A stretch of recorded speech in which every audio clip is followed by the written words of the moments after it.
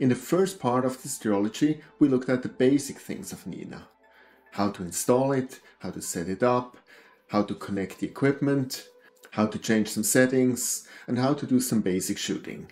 Now in the second part, we look at sequencing.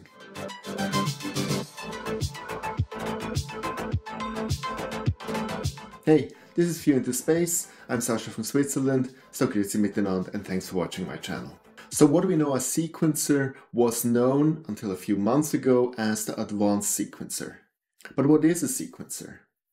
A sequencer is an automation tool because that's really what we want from N.I.N.A. We do not want to care about all the nitty-gritty stuff which has to be done. We want to let N.I.N.A do that and go peacefully to watch TV or sleep or anything else that's more interesting than standing freezing beside your telescope. And while the sequencer might look a little bit complex at the very start, I will guide you now through it, and at the end of the video it will not be that scary anymore. And after a few times practicing, it will be daily routine. Let's jump now right in the PC and let's have a look in N.I.N.A. So welcome to N.I.N.A again. So let's assume we have already connected all of our equipment. The next thing we do, we go to Sky Atlas and we want to look for something. We want to shoot something. And this night we want to shoot the Pleiades. So we enter here M45, we search for it, and here it is. So we see that's actually wonderful. It's right on zenith at the moment. Let's ignore that it's daylight. So we say set for framing assistance. And here it is, the Pleiades. So it fits wonderful in my 400mm scope. I can still move it a little bit around. And yeah, that looks great. Let's do it like this. So now that I have it actually framed the way that I want, I go here, add target to sequence, and I have now two options. Either I can say add target to sequence, or I can say add target to target list. So let's first of all move it to a target list. I can then state of which sequence, and we will look at that in a second. So I'll put it now there. So I can now go and actually look for something else. Let's say I also want to look for Orion. Also here, framing assistant, and here we have Orion. This I think actually looks better if I do it vertically. So let's move it around. Great. And I do the same again, add the target list, move it to my sequence. We will see in a second how we do sequences, and it's done. Now let's remember that we have done that and we leave that at the moment as it is. And now we go here in sequencer. So in the sequencer, we have actually instructions, we have templates, and we have targets. And when we go to targets, what do you see? M42 and M45. So the two which we just entered now, right where we want it, already framed. So these are our targets. And so we can store all the targets that we actually want to shoot at one point of time, the way framed that we want to shoot them, already here, so we have them ready. Now when it comes to sequences, we could start now from scratch. But you know, it's a little bit like with everything. Why reinvent the wheel? So also I did not start from scratch. I took some templates from Patriot Astro actually. You still see them here. But then I also modified them to my taste. And what I will provide now to you is a quite altered template that I feel is the most efficient. But it's also most efficient for my case again, and might be very different from you. And so definitely also go to Patriot Astro. He has really a lot of different templates that you can actually use. But we take now the template that I will also provide to you, and let's throw this now in here. Just drag and drop. And as stated at the beginning, this looks now extremely complex and confusing. And what we're doing now, we go step by step through the script, and you will see that it's not that confusing at all, and also very easy to modify. So the first thing you have to know, if you want to delete this template again, you go on the very top to this trash bin. If I click it, the whole thing is gone again. If you modify anything on this script, we're not talking about the object, we just talk about anything else. If you modify anything, just click here on this button on the floppy disk and it saves it. And before we go any further, you might have one question, rightfully so. How do I actually get these templates to appear here? Good question. Let's jump over to Options and in Options to Imaging. And you see here Sequence. And on the second line here you see Sequence Templates folder. That's a folder that's already there by default. You could change it, but on the other side you can also leave it exactly where it is. So just find this folder on your hard drive and throw the template that you download either from Patriot Astro or from me and just throw it in here. And as soon as you have done that, you will find it in the sequencer on the templates here and you can use it. And so also every time you save a template, for example, a version from what you have done, it will simply go in here and also be in the folder that I just shown you. So let's go back. So we have our template. You know now how to close it, how to save it. So the next thing you will see is a lot of these red marks here. And what they state is that whatever should be used here is not connected, which is quite obvious because I'm not outside. So for example, my telescope, my camera is at the moment not connected. And that's very helpful because once you configured it to your need, and there might be things you don't even have, like for example, a filter wheel. So these you will all delete. But at the end, when you have your template with your equipment, if you actually go in the template to fill it in for the night, and you see any of these red signs still appearing, it means something you have forgotten to connect. It's a very good sign to still connect it until every least one of these is disappeared. So a sequence is actually read from the top to the bottom. So we start at the very top, and the very top actually gives us the object, the target that we want to shoot. At the moment there's nothing in there. And we can now go to these targets which we saved before. And we, for example, say we want a Pleiades, M45.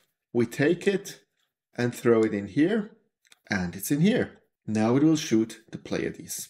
If we change our mind, we want to shoot Orion. We take this, drag and drop.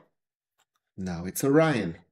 So whatever is up here is the one thing that will be shot. There is, by the way, another way to do that. If we go back now to the framing assistance where we have been, remember here Orion, I can also say here add target to sequence. If I click that and I say sequencer, I can choose here from all the templates that I have. I click on it, automatically this template will be opened and you go into the sequencer and you have exactly the same picture as you have right now. So now let's go down and you see now that we have certain blocks. They always start with a header. For example, here it says equipment ready. So what we do in this block is get the equipment ready. And then there's three groups. The first one is triggers. And the trigger where we don't have here one is something that has to happen that it triggers something. For example, if temperature goes down, an autofocus is triggered. Next is loop conditions. If you want to loop something, that it happens again and again and again, we state here until when this should loop. For example, until a certain time, or until the moon gets up, and so on. Also, we don't need that here. And then next come the instructions. So let's now see what we instruct our rig to do. First of all, we tell it to wait. Wait until 40 minutes before astronomical dusk.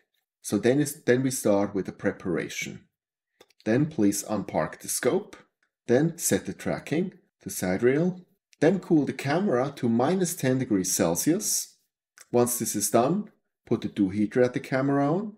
Switch the filter in the filter wheel to an Optolong L Pro, so that we're definitely not on a narrow band filter for plate solving. And then do a plate solve and sync it with the scope. And then our first box is complete. Now you might say, fine Sasha, but I don't have a filter wheel. No problem. You go to this line here and you see the trash bin, just throw it in the trash, gone. Your camera doesn't have a dew heater, no problem, gone. And now I just show you how to delete things, but afterwards I also show you how to add things. Okay, so then we have here a wait time again. So when this is completed, the rig has to wait again until we are 20 minutes before astronomical dusk. Then we go on with the preparation of the target. So we ask now the rig to slew to the target, based on the target we entered on top of here, and center on it. So we want now slew, plate solve, and ensure that it's within the tolerance that we already given. Once this is done, we ask that the guiding is started. We can also say if a calibration has to be done each time, and that's in principle, if you leave your guide scope alone, it's not needed. You only need to do it the first time. And then we ask it to do now autofocus. Again, if you have an electronic autofocuser, otherwise you know how to delete it. Once it's all done, we are centered on the target, we are guiding, we are in focus, so we're actually ready in principle to shoot. But it's not dark yet. So we wait until it's about 10 minutes before astronomical dusk, and that's now the time when we're ready to shoot. And now comes our shooting sequence here. And now here you see a lot of triggers and also some loops. So what do we state here in the triggers? We state that please autofocus after an HFR increase. So if the stars get bigger by an amount of 10%, then please autofocus again, because that might be one of the reasons why we have a bigger HFR. Also, please autofocus after a temperature change. Every time the temperature changes by 2 degrees, it autofocuses. Then we also tell it to center after drift. So this will be evaluated after each exposure. And if the drift is bigger than 2 arc minutes, it reslews, so that we're always exactly at the same place. And if there's anything that stops the guiding, like the reslewing and so on, we state restore the guiding before we start shooting. So these are all the triggers.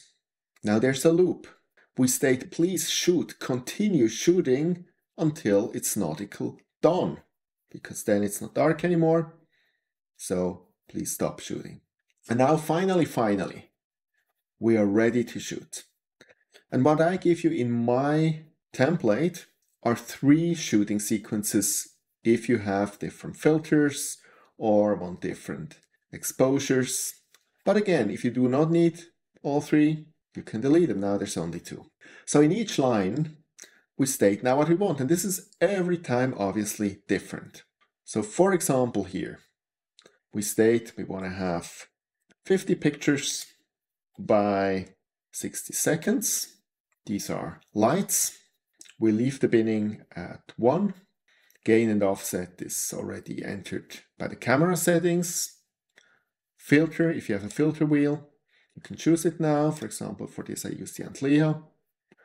And you want to dither every, for example, 2 exposures. Afterwards, I want to have another 50 pictures, also 60 seconds, but this time with the color magic filter. Again, I dither every 2 times, and that's it. So what's going to happen now? It starts shooting. After each photo it takes, it goes up here. Did the HFR change? Did the temperature change? Did we have a drift? And if it has, it autofocuses or it reslews, and then it continues. Every second photo, it dithers. Once it has done the 50 pictures here, it goes down, does the 50 picture with the other filter, and now you know what happens? There's a loop. So if there's still enough time, it goes up again here, starts to shoot again with the N.I.N.A, then with the color magic, and so on. And it does this loop until there's nautical dawn.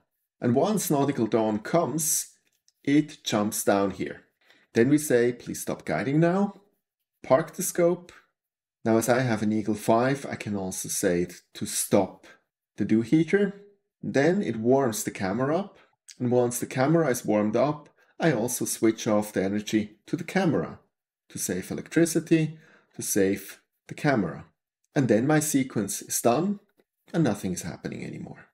So that is a whole sequence. And as you can see, it's not that difficult, especially when you already have such a template. Now, but what if you want to add something? For that, we go to instructions. And you will see there's a lot of instruction. And actually, there's even more. If you go up here on this icon, you see some icons that are red. And these I actually deactivated. So you can go down and you can say, oh, I don't have a dome, for example, because I don't have a dome. So you just click on them, that they're red, and they will not appear. So you only leave the one which have some relevance to you. Everything else you just cross out, and at the end you click here on the icon again. And so you really only work with the stuff that you want to work with. Now, for example, you say, well, actually, right after the autofocus here, I want to already take one exposure. So just as a test exposure, that I see how it will look like. So we can actually go here, say take exposure by the camera, and I just take it and drag and drop, throw it in here. See time, it's also 60 seconds, and that's done. Another example, you might have a mount where you need to do a meridian flip. So you go here to telescope, you see here meridian flip, it's this arrow, which means it's a trigger. And I just throw it here by the triggers. And so it will be done when it's actually needed. When and how to do a meridian flip, you already defined in the settings. And there are also easier things, for example, here loop until time. Instead of nautical dawn, you can also say sunset. Or you can simply enter a time. Sometimes I do that if, for example, I only want to shoot one object and at one point this actually is too low to shoot. Then I just enter here the number until 2 o'clock in the morning, for example. Now it shoots until then. So I really encourage you to play around with this and really look at them. This is not a program language. This is really all clear text. And even there are a lot of things you can actually change. It all makes pretty much sense. If not, you see there's some help text which explains it to you, and so you will get the hang of it pretty fast. Now you might have the question, so what if I want to shoot 2 targets in one night? You can actually use more than one of these sequences. So you go all down, I go back to templates, take my default again, and I just throw it below. Now here I would now enter target. I would enter another target. And there's obviously now a few modifications which you have to do. Mostly that you would actually delete here in the first sequence all the end part. Gone. There's also a few things in the second one which you do not have to do anymore. The wait time, on park, all this stuff, the whole equipment, you can actually delete that. But once you have done that, everything's fine. So loop until time. So you state now by time until when it actually should loop for this first object. And as soon as it's finished here, it goes down into the second sequence and starts to shoot there. And so you can do that with as many objects in one night as you want to. So I hope you agree that it's not that difficult. And from now on, your computer will do the work and you will enjoy the save time. The template that I mentioned is available in the link below. And if you feel it's helpful and you want to support the channel, please also have a look in the description below. There's a link to my Patreon channel. You also get a lot of additional workflows and cheat sheets for the price of a coffee. See you next time and clear skies.